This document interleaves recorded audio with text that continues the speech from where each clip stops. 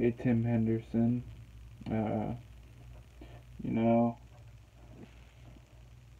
there was a guy that came to you, a double amputee who is a believer, who asked you to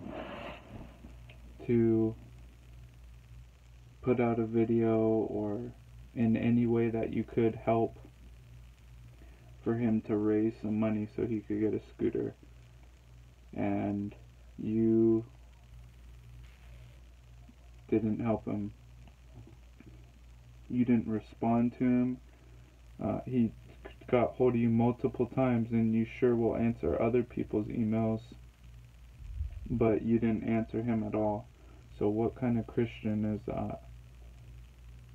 You can't even help a man with no legs. You can't even do a video and just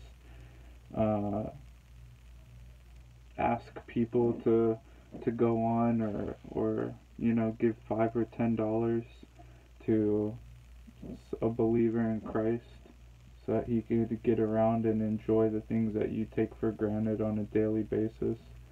All you want to do is talk about the rapture. Another thing, somebody came on my channel the other day who I don't agree with, who's not a good person, but he sent me a comment, and he said he said, "Did you see Tim Henderson lately?" And he was talking about some numbers that were around you when you were doing the video, and he said something to the effect of LOL, like laugh out loud. He looks scared. He's convicted, and he doesn't think that he's starting to get the picture that the rapture might not happen. That he's saying that he could tell that you're getting convicted by the truth of the gospel, and he said, "Isn't it?" And he was laughing, and I said, "Well, I don't really think that's funny, because I don't.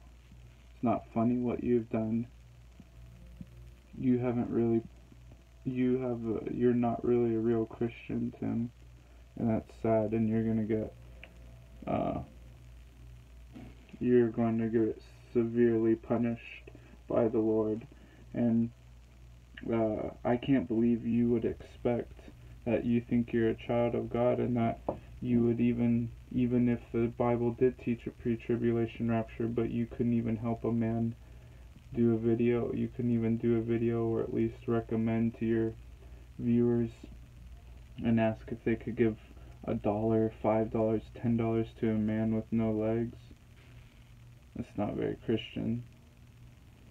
It's sad, Tim. I pray for you, and I love you, but your ministry is sad, and you lie.